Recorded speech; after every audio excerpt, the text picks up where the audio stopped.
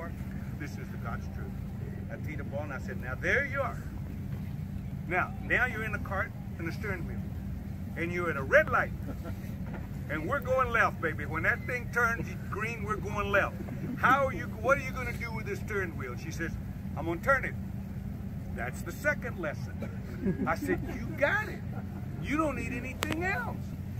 And she got up there, and the first shot she hit, she went like this. And she turned that steering wheel, and she hit the prettiest damn hook you ever seen in your life. She says, I've never in my life done that before. I said, think about the 3 club faces. These are the 2 most important. That's not important.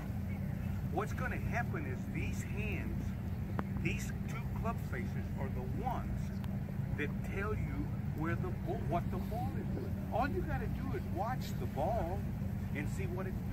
If I take 3 balls, if I take 3 golf balls and see, and this is the steering wheel, and I'm having a tough time seeing, to tell you the truth. I got contacts on, and I don't know. I had so many splash shots today. I'm growing tomatoes out of it.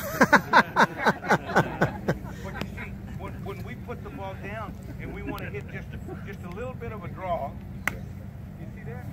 Now, that's the steering wheel. That's all it is. If we wanted to go and punch this ball and go straight, you see what happens is we don't turn the steering wheel. Okay, we just hold on to the steering wheel and go straight. If we wanted to go and make the ball go just a little bit to the right, see, we turn the steering wheel a little bit to the right.